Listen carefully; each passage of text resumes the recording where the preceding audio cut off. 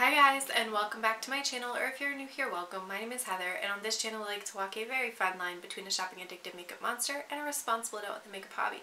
Now, I really enjoy eyeshadow singles, duochromes, multichromes, blush, highlight, lip gloss, basically everything except pressed glitter. And today we're going to be trying out the new Lunar Beauty Moonshroom Collection, I think. Let's get into it. So I did go ahead and pick up the whole collection. So I have an eyeshadow palette, I have the face highlighting palette, and then there are 3 lip glosses. So let's get everything out and we can take a look at it here quick, and then I would like to do an eye look so that we can give this palette a try. So we have the 3 lip glosses here, which are Ella, Flora, and Soul. Ella has like a pink iridescent multichrome sparkle in there. Or is it multiple different shades of sparkle? So there's some pink, there's some gold, there's some purple sparkles all in that shade.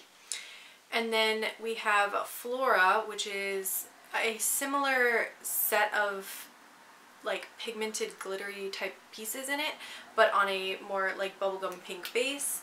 And then Soul is like some orangey tan gold glitters. And then the base is more of like a toffee brown kind of shade. So first we have Ella, and then we have Flora here in the middle, and then Soul here on the end. Soul was the only thing in the collection that I was kind of like, I don't know if I even really need this, but when I did the math, I think it was going to be like an extra $2 or $3 to get the whole collection compared to just getting the individual pieces I wanted. So I figured, you know what, let's just get the whole thing.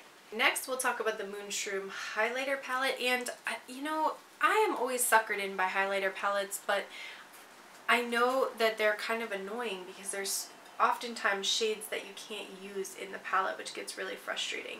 So I think for me, you know, this shade is going to be the most important, but the other 3 could maybe be used as, I won't say eyeshadow because we all know people are not doing that. But potentially blush topper, luminous bronzer, maybe. I might be able to get away with this one if I mix it with that one as a highlighter. Alright, so there are the 4 highlighters, and you can see they are super blinding, which is absolutely my preference for highlighters. I think the top 2 sheared out I can work with. This one a blush topper for sure, and this one maybe a bronzer topper. Otherwise, I don't have a whole lot of use for that one. And then the last thing to take a look at here is, of course, the most exciting, which is the Moonshroom palette. And the inside of the palette looks like this. You definitely have this kind of like grungy spring hybrid here, which I think is really pretty. And I'm excited to give this whole collection a try here. Alright, and this is the set of swatches that goes with the eyeshadow palette. Now I did build up the purple and the red because the first swatch that I did, it was a little bit soft. I'm not sure if I just didn't pick up enough at first, so I did build those up, so those have been layered, but the other ones have not. And then I did also layer up, was there a matte that I like? I don't think so. I think the rest of the shades are just one swipe, or one swatch swiped onto my arm, no primer. And the bone shade is here in case you can't see it. It's basically my skin tone. So I did just go ahead and prime my eyes with the Too Faced Shadow Insurance, which is the last primer that I've been trying out before I put my primer video out. And I want to go ahead and start with the palette. I'm super excited for this palette. I'm going to go in with Meadow first, which is kind of this like swampy, pukey green color.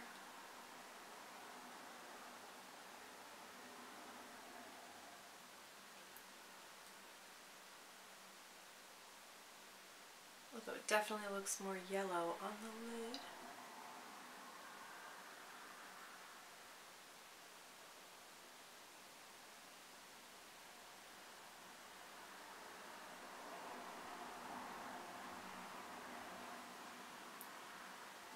And I'm going to add a little bit of honeysuckle in the inner corner. That's the bright yellow that's on the top row.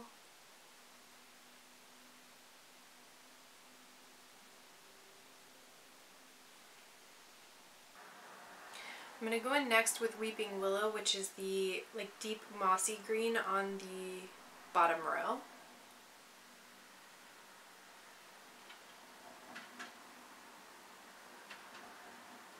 For some reason, I'm not a big like neutral person, but when there's sort of like these yellowy mustard neutrals, I'm more excited to play with them than if they're just like orange and brown.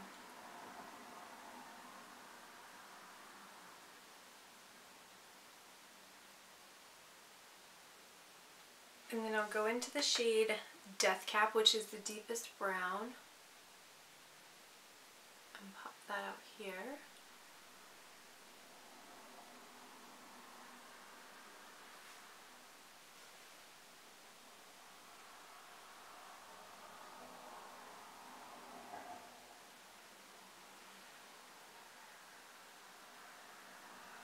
And I'm going to go back into Meadow, which is that pea green that I started with, and just build that up a little bit more.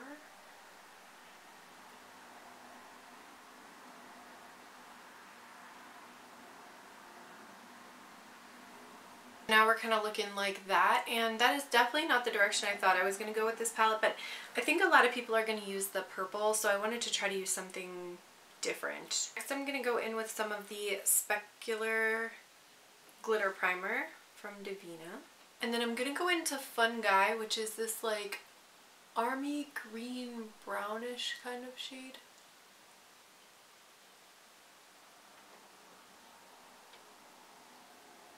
Ooh, that's pretty. And then I'm going to use Fairy Wings just on this like inner corner here to blend together.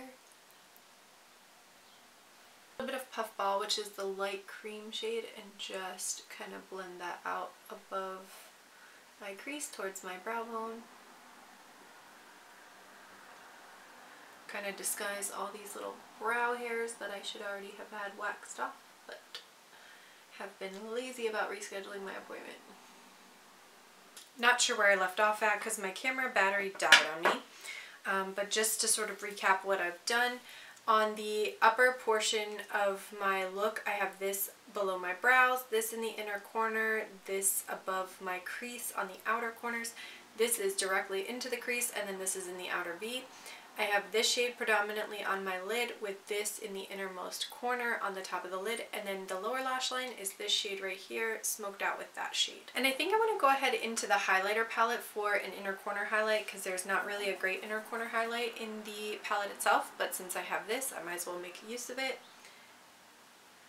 And I'm going to use the shade Tink, which is the second lightest shade here in the palette.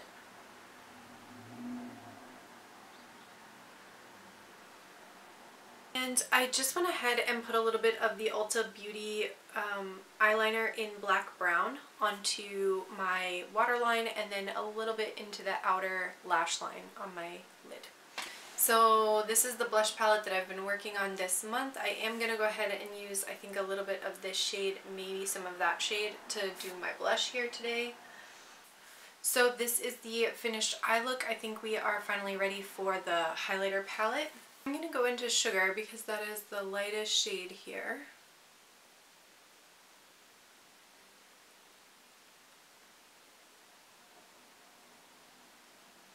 Oh yeah.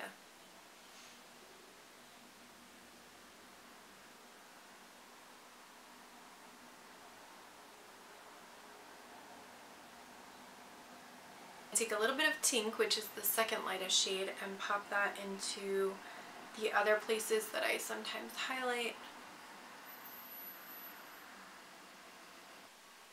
And now I think we are ready for some gloss. So against my better judgment, I'm going to go in with Soul because I think it will match this look the best, although I think it's probably my least favorite gloss color.